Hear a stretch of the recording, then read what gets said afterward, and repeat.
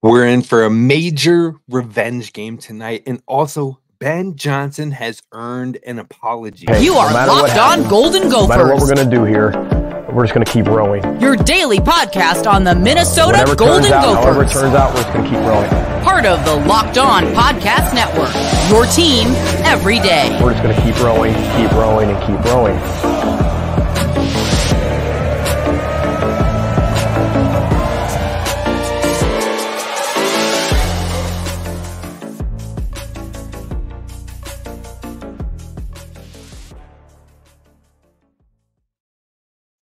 You're listening to Locked On Golden Gophers, part of the Locked On Podcast Network, your team every day. My name is Kane Rob, host of the podcast, former collegiate football video coordinator and recruiting assistant, here to talk Golden Gophers with you each and every day of the week, Monday through Friday. Yesterday, we got a little caught up, so we're dropping one here this morning to preview the Ohio State game, but we're also going to have a show this afternoon, this evening, after the game concludes, to talk about what we saw and where the Gophers go from there. So tap in, be sure to hit subscribe. So you want the latest and greatest daily Gophers content, then definitely be sure to follow over at Locked On Golden Gophers wherever you find your podcasts, or over on YouTube. Be sure to hit subscribe, like, and comment with the other Gophers fans across the nation. Now, today we're talking about the revenge game narrative against Ohio State. Jamison Battle's back in Dinkytown for the first time, and I think the Gophers are ready to shut him up. All respect to Jamison Battle and what he did for the program, but I think this one has a little bit of extra spice, a little bit of extra flair to it heading into the matchup tonight, but also knowing the stakes are high for the Gophers in these next three games. Speaking of that, we're going to talk about why these next three games are the most critical games for the Gophers this season. And then finally, we're going to talk about why Ben Johnson has earned an apology from this fan base, regardless of where you are on the spectrum of, you know what, I am all in and I'm bought in now, or I still am skeptical. He earned an apology. I'm going to tell you why, but let's dive in on the Ohio State game first. Revenge game, big time game. Lots on the line. Quad 2 win opportunity for the Golden Gophers. Now, Minnesota lost to this team back in December on the road in their second road game of the season, and the Gophers lost by 10 points. Now, if you watch that game, you saw a team all out of sorts in the first half, not playing good basketball. People were probably like, oh, here we go again. This is what the whole season's going to be like. Then you hit the second half, and this Gophers team has been a second half team. They started to come back, especially on the back of Dawson Garcia, who ended up having 36 points and 10 rebounds in that matchup. Now, overall, this is a Minnesota team that was down 20 with 15 minutes remaining in the second half at the Ohio State game.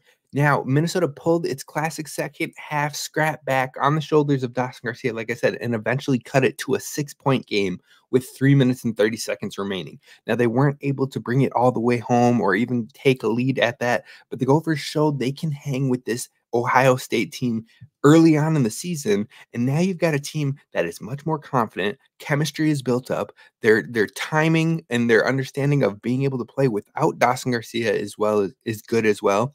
Payne has stepped into a bigger role. Christie has stepped into a bigger role. Michael Mitchell Jr. has stepped into a bigger role since that point.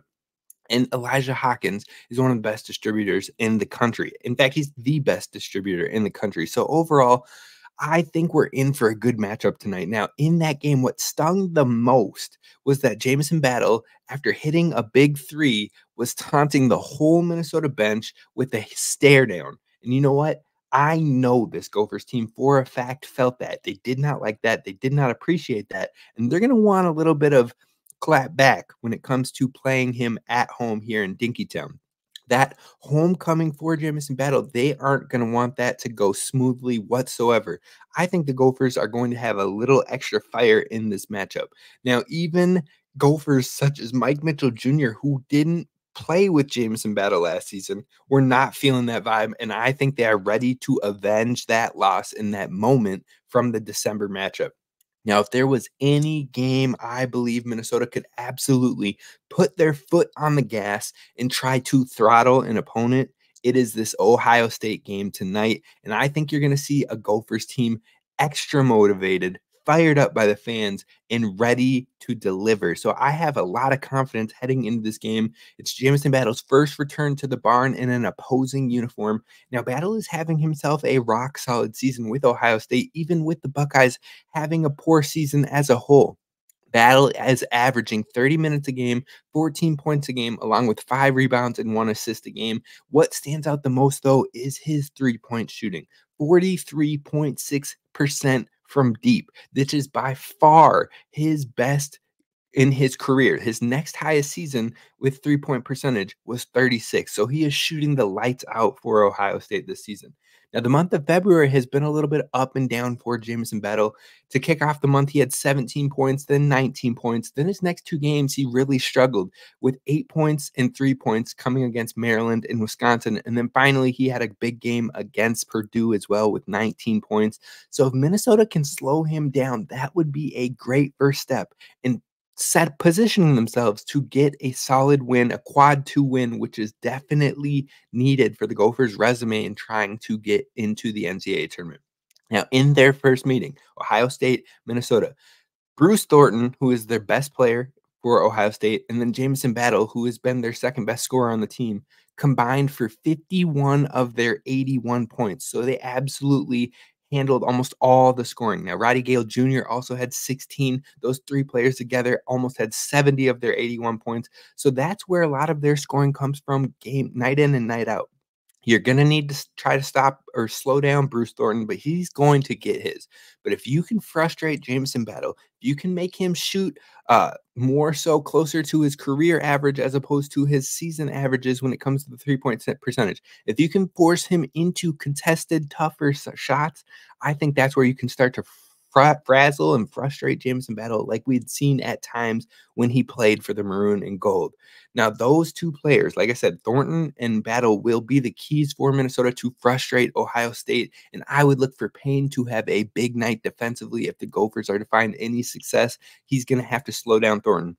Now, who guards Battle? That's the biggest question. Cam Christie has played some really good defense over the last few games, but I'm not sure he's going to be the one lined up against him. Braden Carrington has been one of our best perimeter defenders. He could take some spurts, but I don't think it's going to be a whole game type situation. Who else outside of those 2 really take him on? Joshua Joseph could get some minutes against him, but I don't think you're going to see Hawkins or Mitchell against him. The size difference is too much, and Jamison Battle will probably look to take one-on-one opportunities there. So I think you're looking at a lot of JOJ, Braden Carrington, Cam Christie, and maybe, just maybe, even a little bit of Parker Fox, his former roommate, who probably wants to add a little bit of extra motivation to this matchup. Now, it's a major game for Minnesota's hopes and opportunity. Like I said, at a quad 2 win, which is definitely something that helps when it comes to building a tournament resume. Now, that being said, if you are crossing your fingers for any NCAA tournament hopes for this Gophers team, then these next 3 games are critical to pay attention to. And I'll tell you exactly why these next 3 games could make or break the Gophers' chances coming up next.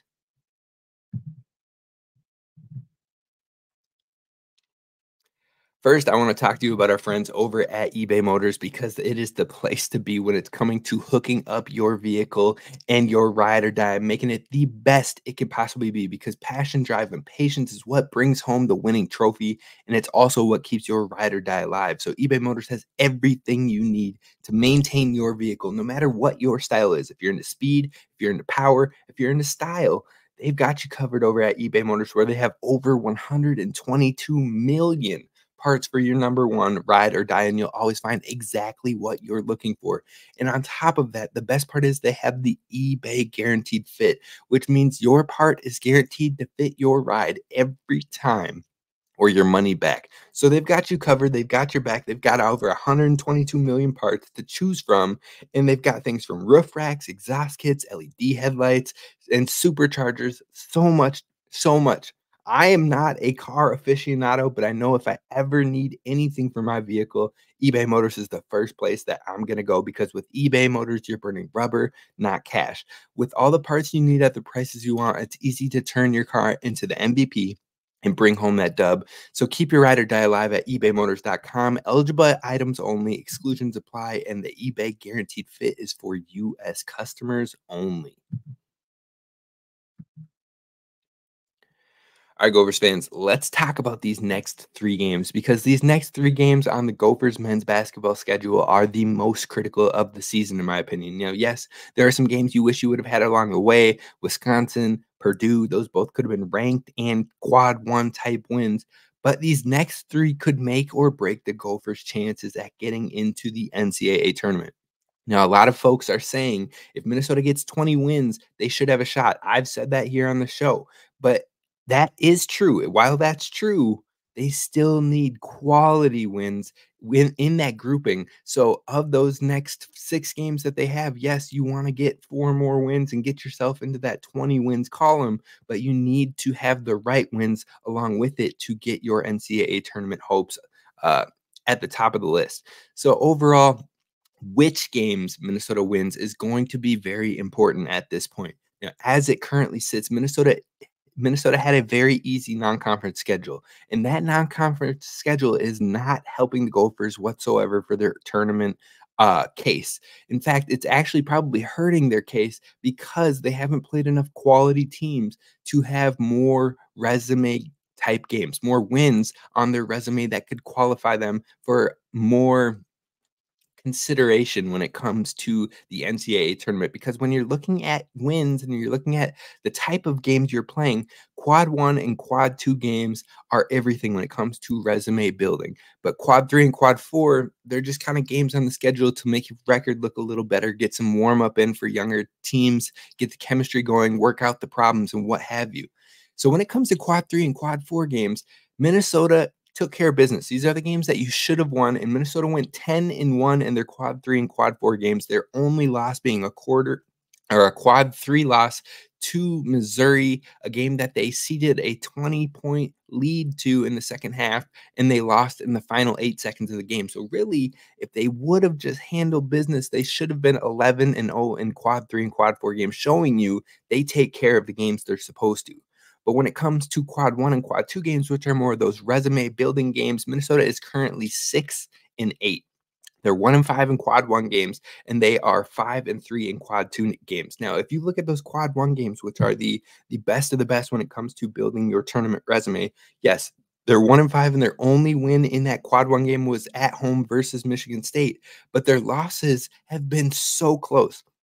The 5 losses in quad 1 are the loss at Ohio State, which we talked about. They came back, and if they wouldn't have started so slow, they would have had a shot in that game. But then you talk about at Michigan State, where they really should have won that game even without Elijah Hawkins, versus Wisconsin at home, where they nearly sent it to overtime and just rallied a little bit too late.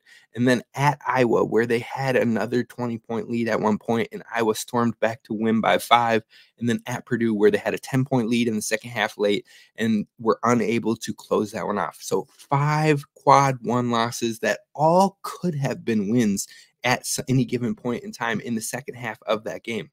You move over to the quad 2 games, they're 5-3 wins versus Nebraska, Michigan, Maryland, Penn State, and Northwestern. Those have been their quad 2 wins, but they have 3 losses as well. The loss to Iowa at home, the loss on the road at Indiana, and then the neutral game versus San Francisco. Now, the Iowa game and the San Francisco game weren't close. Those were games that the Gophers weren't really in, didn't have an opportunity to win, and so those were losses straight up. The Indiana game on the road, they had opportunities, but they weren't able to close it. But what hurts the most is that if you were watching these quad 1 games, they truly could be 4-1 in quad 1 games, or maybe even 3-2 in their quad 1 games. They had every single one of those teams on the ropes except for Ohio State on the road when they started off slow. But besides that, the Michigan State, the at Iowa, and the Wisconsin games were all truly winnable and probably should have been wins. Now, with the 6 games remaining, Minnesota has a chance at 4 more resume building type wins. The Ohio State game tonight is a quad 2 opportunity. Then the next 2 games after that, you have Nebraska and Illinois, both road games. Both of those are quad 1 opportunities for Minnesota. So their next 3 games are all tournament resume type games. And if both of those teams that you have shown some weaknesses throughout the year, especially in the late part of the year. Minnesota has already beaten Nebraska, came back from a 17-point deficit in the second half.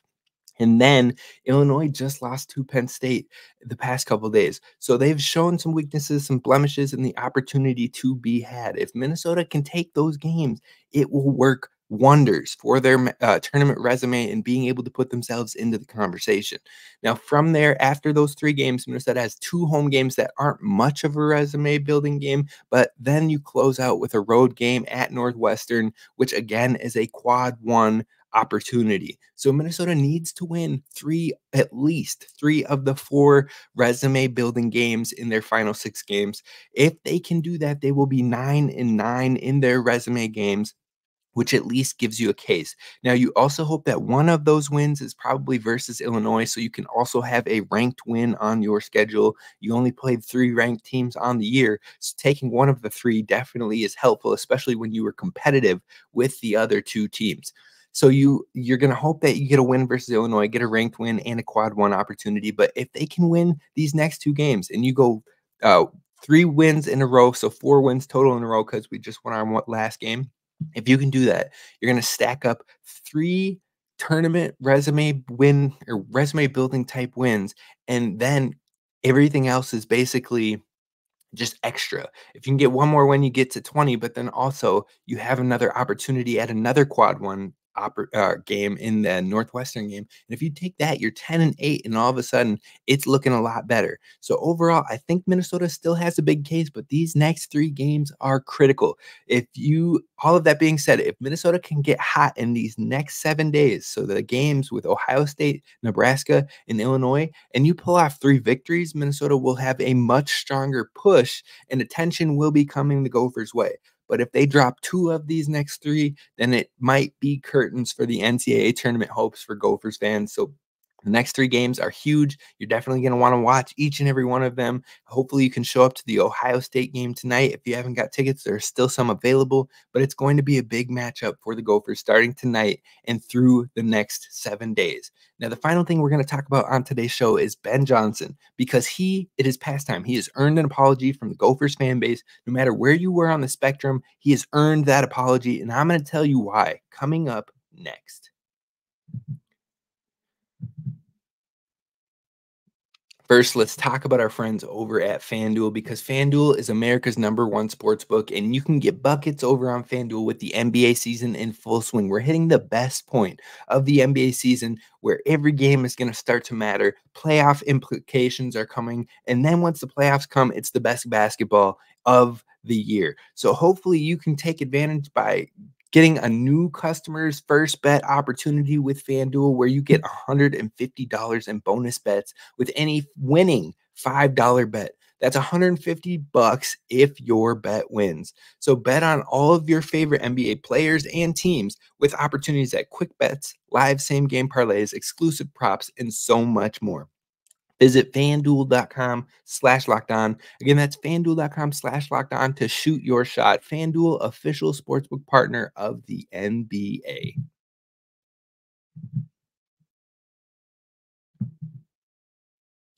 All right, Gophers fans, we're wrapping this one up with the statement of a lifetime. Ben Johnson has earned an apology from the fan base. Regardless of tourney results this season and getting in or not getting in, I think Minnesota fans as a whole probably owe Ben Johnson an apology, because people have been calling for his job consistently since the end of year 1. It feels like in the face of any adversity this team has faced, folks are ready to say, "I told you so." But now that we have finally seen some carryover year to year on the roster, not plagued by injuries, and his recruiting classes are starting to come through, now we are seeing the team have more fight, flashes of a system on both offense and defense, grit on defense, and more success, more winning. Now, some will say it's year 3 and we should be in the tournament, and they can still get there. But Ben has been adamant, and I agree with him 100%, that from the jump, he said he is not here for a quick fix or a one good year.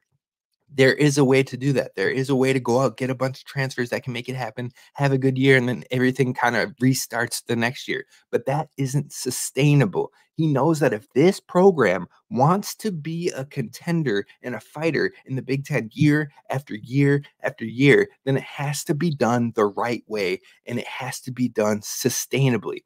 Well, now we're starting to see those results slowly but surely. Now, looking at his transfers over his 3 years in coaching with the Gophers, we have seen studs and helpful players. Jamison Battle, who had a huge year and an okay year for the Gophers. Peyton Willis, who came back and had a career year. Luke Lowy and EJ Stevens both played decently in their 1 year here. Then you look at the next year, his year 2 transfers coming in. Dawson Garcia, who's been a major piece, the face of the program over the last year and a half, 2 years. You've had Talon Cooper, who absolutely balled out. Now he ended up transferring again, but he had a lot of production here, was one of the best assist men in the country during his time here, and showed that he was a high quality player and a great find from a low major that Ben Johnson brought to Dinkytown. Both of them had big years for Minnesota. And though Cooper left after a year, the production and the talent Ben is finding is in some of the low majors has shown he has a good eye for talent and what fits his system in the right way. Then you look at this year with the transfers. Elijah Hawkins balling out. Huge factor, might be the heartbeat of this team. And then Mike Mitchell Jr., who is a spark plug scorer and a steal menace playing major minutes for the Gophers.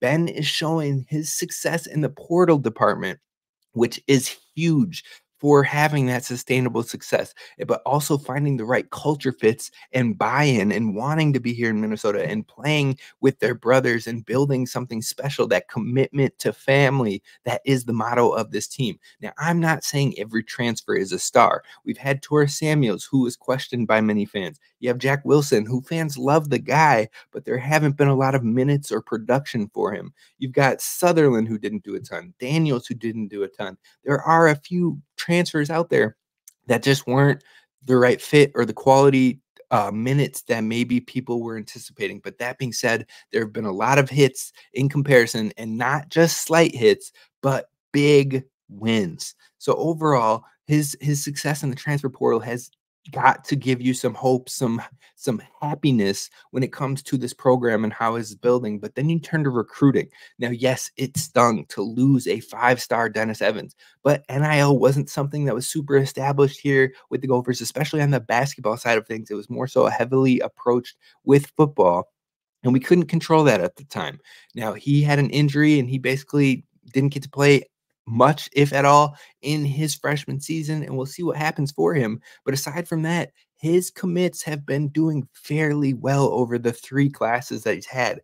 Now, in his first class, he had 5 commits. One of them was an early enrollee, an early declare, reclassified player in Caden Betts. Now, he's still TBD, but he was an early reclass. So he came in when he should have been a senior in high school. I have high hopes for him moving forward in the future years.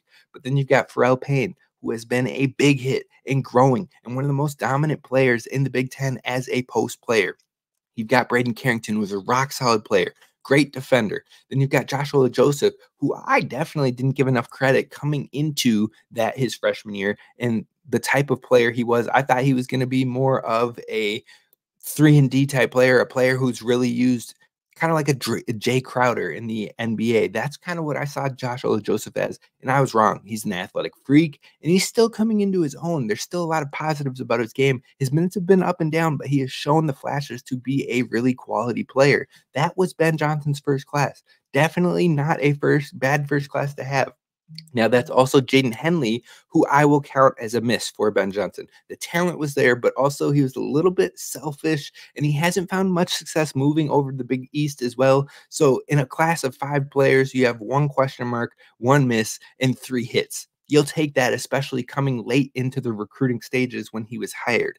Then he moved to his second class, and that class is a smaller class. You had Dennis Evans, but he ended up asking for a release from his commitment. It was super unfortunate. But then you had Cam Christie, who is a shining star in the making.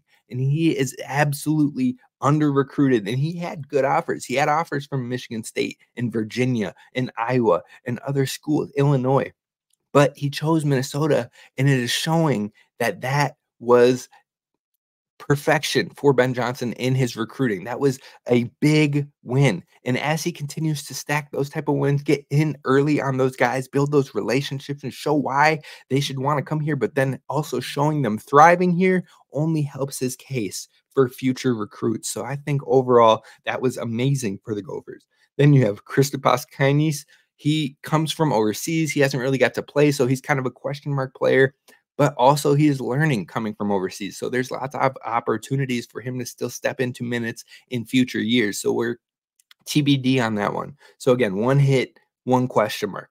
Then he moved to his third class. You've got Isaac Asuma, who was seen as a lower 3-star guy in the state. A lot of people weren't in on him. A lot of people were asking why we weren't going for Daniel Freitag instead of Isaac Asuma and all of that. Now, Isaac Asuma has continued to ball and stack on wins and get bigger and stronger and lead his teams, AAU teams, his high school teams. And all of a sudden now he's a stud 4-star guard, the second best player in the state, and has been nothing but on the rise since his junior year to now. Like I said, he's risen to be the second best player in the state, only behind Jackson McAndrews, and he is a top 100 prospect, even passing Daniel Freitag in the recruiting rankings. Super excited for him. Him working with Elijah Hawkins for a year could not only be massive for this Gophers team and having another player who can be a ball handler and a distributor, but also then to let Isaac Asuma thrive once Hawkins is out of eligibility. I think that timing is going to be perfect in everything, and Isaac Asuma is going to be a major player for the Gophers next season even. And then you got Grayson Grove. He has the upside. He has the scoring ability. And I'm curious to see if his recruiting would have been a bit bigger had injuries not happened. But it's a great get for Ben Johnson and the team, and hopefully could be another success that we see across the board when it comes to Ben Johnson's recruiting. But regardless, you see the success coming and showing, and with both the portal and the recruiting, that is how you move the needle. That is the winning coming along. That is the culture growing. And I think it is about time we all give Ben Johnson an apology as this thing continues to build and grow the right way. That's going to do it for us on today's show. Like I said, we're going to have another show this evening after the Ohio State game to make sure we cover what happened and hopefully how the Gophers are moving forward with another win. I'll see you then. Row the boat, Sky, you might go Gophers as always. And don't forget to subscribe.